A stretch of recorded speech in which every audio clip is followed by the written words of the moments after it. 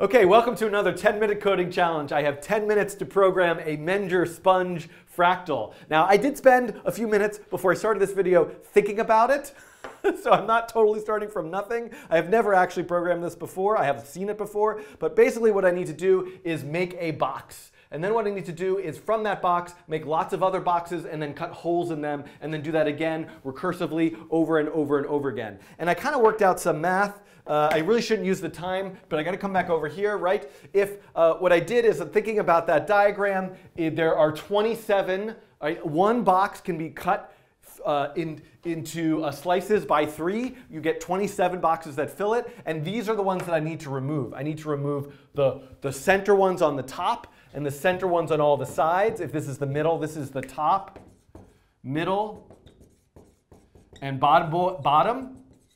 And then also that very middle one. So let's just see if I can even make that happen. So how am I going to deal with this? Well, good thing that I'm working in the processing programming environment, because at the very least, and I can see that I'm not going to get this done in 10 minutes. So let's see what we'll see how this goes.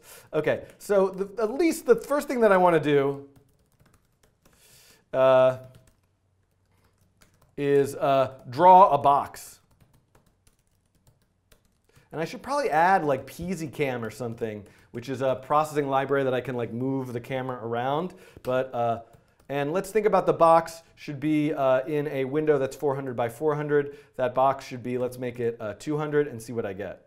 Box is not available, right? Because I need to make this P3D, because I'm doing things in 3D. Now this is going to be a little bit of a problem. Processing sketches take a little bit longer to start up in 3D. And I want to say no fill.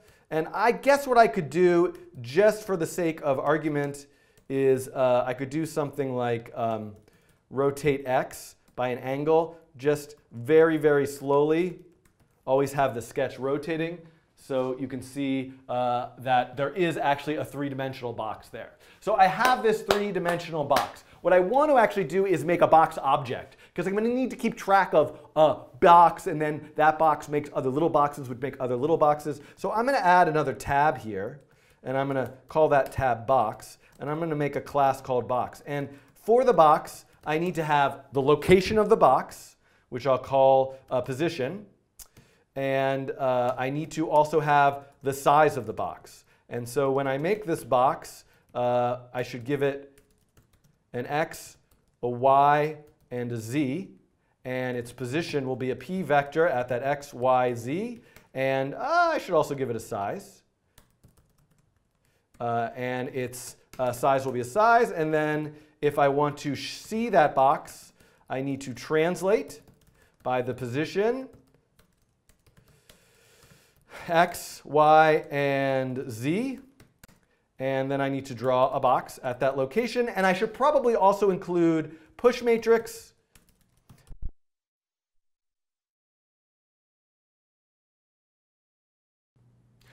Okay, I had a technical mishap and I lost sound. So I'm picking back up from where I was. And what I did is I made a box object. You don't need to remember. I already got the box object. So what I need to do now is use a box object instead of just hard coding a box. So I'm going to say box B equals new box, and I just want it to be at the middle of the screen with a size of 200, and instead of actually drawing a box, I can just say b.show. And this should be exactly the same. So now I have my one box as a box. So now what I need to do, and I'm always looking over, I see green bars, audio is working. What I need to do is take that box and chop it up into lots and lots of little boxes. So how am I going to do that? What I need to do, I'm going to make a function inside the box object that has 3 for loops, right? I want all the x's, all the y's, all the z's. It doesn't really even matter which is which. So I'm going to say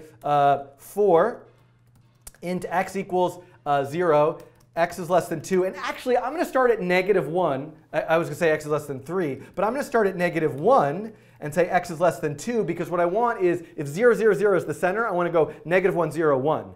-1, 0, 1 for the x, the y, and the z axis. X plus plus. So I have this. And then I need to do the same exact thing with y, z. How am I doing on time, everybody? 5 minutes left. here we go, y, z, right? And then I need 3 closed brackets, right? Because what I need to do now is make a new box. And the new box is going to be at these new locations, but not directly at x, y, and z. X, y, and z times, how big should this box be? Well, this box should have a new radius, which is each little box has the original box's radius, not radius is the wrong word, but size divided by 3. So r divided by 3. So x times new r, y times new r, and z times new r. Now there's another thing I'm missing here. Each one of these boxes isn't just that size relative to 0, 0, 0. It's relative to where the actual box is. And by the way, it needs a 4th argument, which is the size of the box. So I actually need to offset it by this box's current location. So this has now become quite... I probably should have used I, J, K, and then I could have separated this into 3 lines of code, but it's too late now.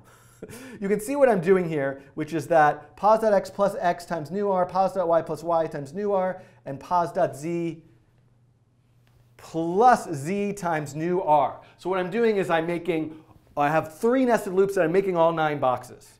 So what do I do with those boxes? What I need to is have an array list of boxes, which is a new array list. Unfortunately, array lists require a lot of typing. And I'm going to say boxes.add, I'm going to add all those new boxes that I make. And at the end of this function, I'm going to return it. So the whole point of this function inside the box object is to know how to just say, hey, I'm a box. I'm going to give you 27 boxes that are inside me and give them to you as a big array list. And now what I'm returning is an array list of type box.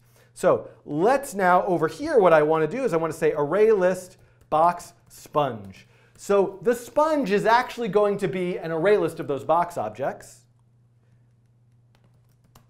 And sponge.add. So it starts with just one box.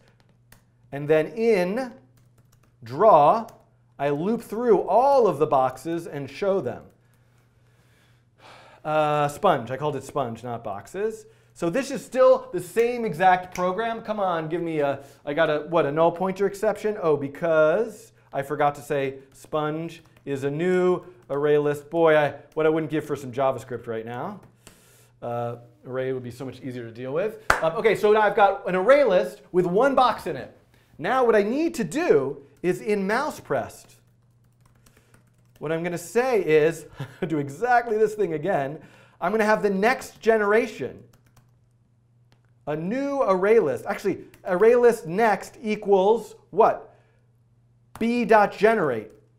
And then sponge equals b. Oh, no, next. So I'm going to take, oh, no. Sponge.get 0. So sponge is an array list with one thing in it. This has got to change in a moment. I got 1 minute and 40 seconds left. We're going to get close. Sponge is an array list with one thing in it. I'm going to get that one thing out, make a whole bunch of boxes from that, and replace the sponge. So if I do this and run this, come on, give me a click. Boom, I got 27 new boxes. That's really, really good. That's what I want. OK. So now, but this is no good. What I really want to do is start with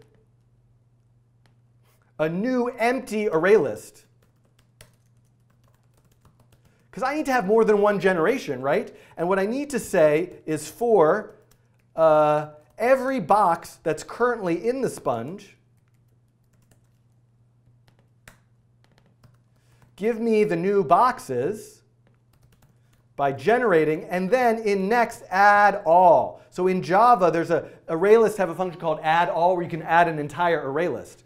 So if we look at this particular algorithm here, what this is saying is, when it's a new generation, make an empty array list. Make an empty array. Now, for every box that's currently in the sponge, go and divide it up into 27. Take all 27 of those and add it into the next, and the sponge becomes the collection of all of those. So now, if we run this, click, click, click. I'm just subdividing and subdividing and subdividing. And I could do this forever. And it would probably, if I did it one more time, I might even crash my computer, which I really shouldn't do when I only have 11 seconds left. So I only have 11 seconds left. I'm not going to finish this in 11 seconds, but I'm giving myself a bonus 2 minutes.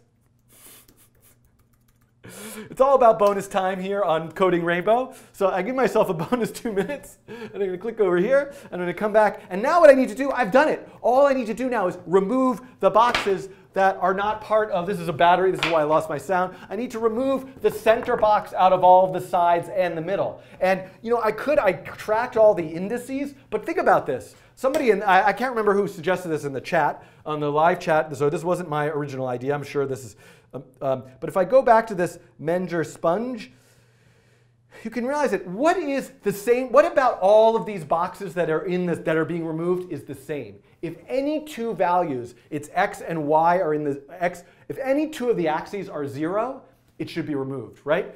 This has an x and a y as 0. Maybe this has an x and a z of 0, and this has a y and a z. And the middle has the x, y, and z of the 0. So I just shouldn't add a box if, where's my code? Where's my code? I just shouldn't add a box if, okay. If, there's got to be a better way of doing this. But let's just, oh, you know what I could do? Is add up. No, I can't do that. Oh, yeah. This is a crazy way of doing it. Sum equals absolute value of x plus absolute value of y plus absolute value of z, right? So if two things are 0, it'll be 1 or less, right? So I shouldn't add the box if sum is less than or equal to 1. I should not add the box. That should do the trick. Let's see if this works. I'm very proud of myself for thinking that. Whoa, I did it the opposite, right? I'm just getting those center ones. That's kind of cool, though. Look at that nice little fractal shape I've got going here. That's kind of cool. That's the inverse. So I guess if it's greater than 1, I should add it. Right, I just had it reversed. So let's do this, and we can see, oh, this is exciting. Oh, I ran out of my 2 minutes, my bonus 2 minutes. It's fine. Look at this. Now, you can't really see that this is working, but I think it would be helpful if in show I gave it a fill. Can I? Let's just try that. I should make it like a rainbow somehow. Oh, look at this. I nearly need to rotate by some other.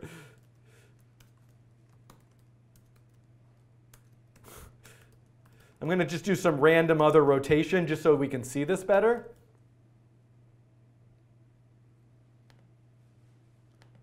You know, let's, can I give some alpha here? There we go. I'm pretty sure this is working, but I'm not getting exactly the visual effect I was hoping for. Probably because I just need lights. I wonder if I put some sort of lights in the scene. That would help. Help things. Oh yeah, there we go. There we go. Look at this. There's the sponge. 1, 2. Oh, this is really exciting. Oh, we did it. Okay. Oh, it's quite slow now, you can see. But there it is. And I kind of want to get rid of the stroke. And I kind of want to add PZCam. And I'm just going to do this. There we go. This is lovely. So you can see here, we now have, in probably about 20 minutes in total when all is said is done, the Menger Sponge in processing using P3D, using a lot of ArrayList. I will upload the code that goes with this example, and there will be a link in the description. And hopefully, I don't know, make something with this and send it to me, because this was very... This was kind of like some sort of birthing experience that I just went through. It is 4 o'clock. I have to hit stop over here. Goodbye.